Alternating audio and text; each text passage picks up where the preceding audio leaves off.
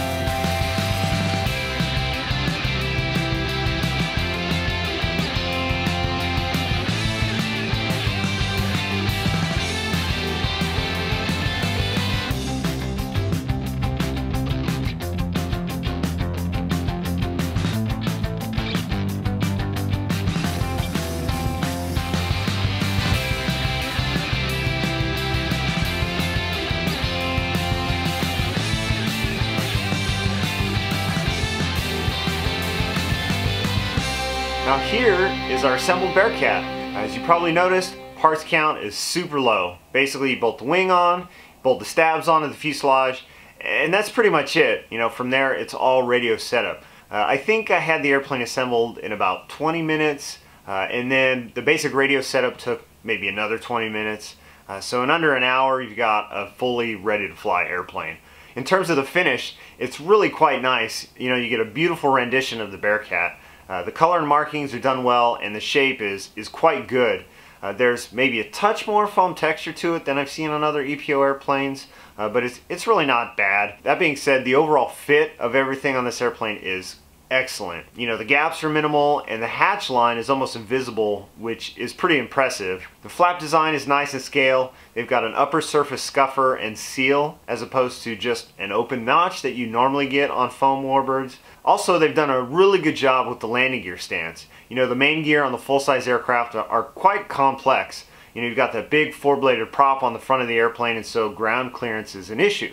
However, you know, you've got kind of this small airframe that you have to package this long landing gear in, and so as a result, the strut actually folds in half on itself as it retracts. It's kind of nuts. So the compromise that 11 Hobby made with the standard retracts and the location of the gear they chose, you know, pulls off the looks of the ground stance pretty well. Also, they have appropriately sized tires.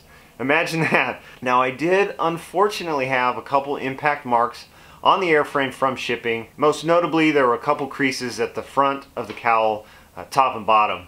There was a large impacted corner on the outside of the box, so it was obviously dropped in transit. Overall though, the packaging is very good, and the blemishes were small, especially considering, you know, the thing was dropped on its way to me.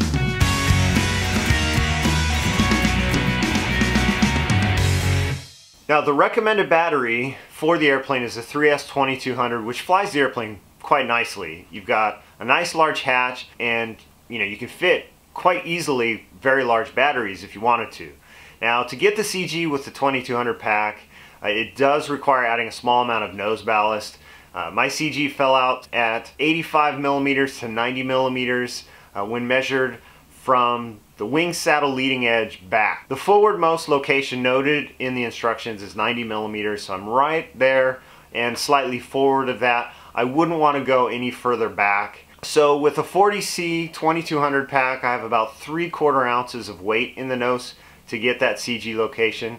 You know, in flight, this location felt rock solid to me, and so I really didn't want to push the CG any further back. Plus, it doesn't require a lot of elevator throw, which also tells me that, you know, it's probably approaching that aft limit. Now, in terms of the radio setup, it was super quick to get the airplane programmed. I found that the recommended high rates were pretty touchy, and so I fly the airplane with low rates on everything. So my control throws came out to be, for the elevator, 3/16 inch up and down with 10% expo. For ailerons, 7/16 inch up and down with 15% expo. The rudder, 5/8 inch left and right, which was basically all I could get from it. I would have liked to get more. If you can get more from it, the airplane will do a knife edge pretty easily. And then finally for the flaps, I have about 7/8 inch for the mid flap, and then for the full flap, I've got 1 7/8 inch, and that makes the airplane land really sweet. I found that didn't need any elevator mix, but know that, you know, if you deploy the flaps at higher speeds, the airplane might balloon a little until it does slow down. So you can keep that in mind.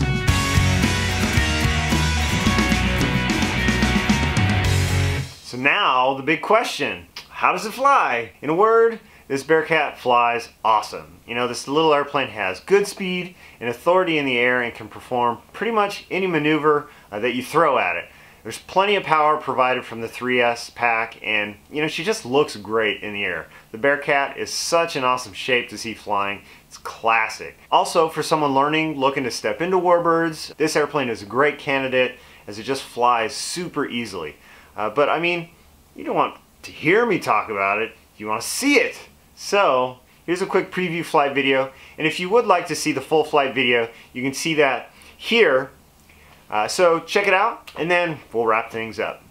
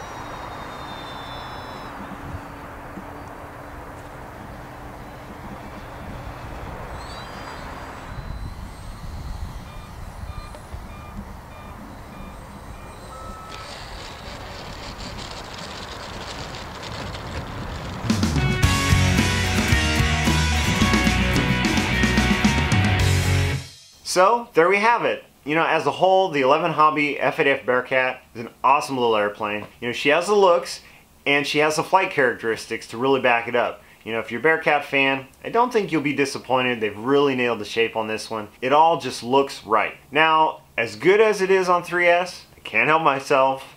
I'm thinking I may put a larger speed controller in it and just give 4S a try at some point. I can imagine that the airplane would be a blast with that much power. You know, unlimited vertical, super high speed passes, you know, it might be a little much, but it'd be fun to give it a shot and see what it does. Now, if only we could just get a Bearcat in a 1400mm size. I'm telling you, it'd be awesome. Anyone?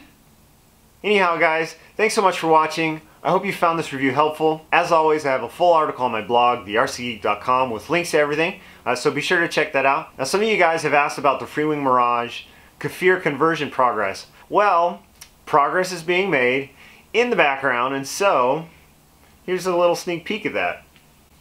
We have 3D printed parts. So we got the nose, this is the exhaust shroud and turkey feathers. Here's the ventral tank that goes on the bottom of the airplane, and we got some other ones too. So I think we've got all the parts done, and so we are ready to start in on episode 2 of that and show you guys, you know, what we're going to do with that on this kit bash. So that's going to be a whole lot of fun. Be sure to subscribe to get everything when it's posted. Until next time guys, thanks again for watching, and I'll see you at the field.